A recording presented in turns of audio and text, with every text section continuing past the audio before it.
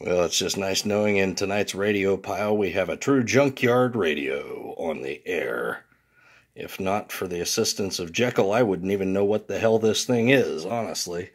But, you know, at least I have a trained CB professional on the other end to advise me as to my best audio.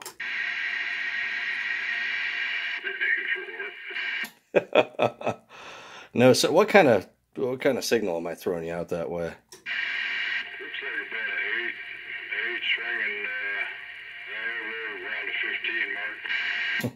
8 swinging 15. I like it. I like it.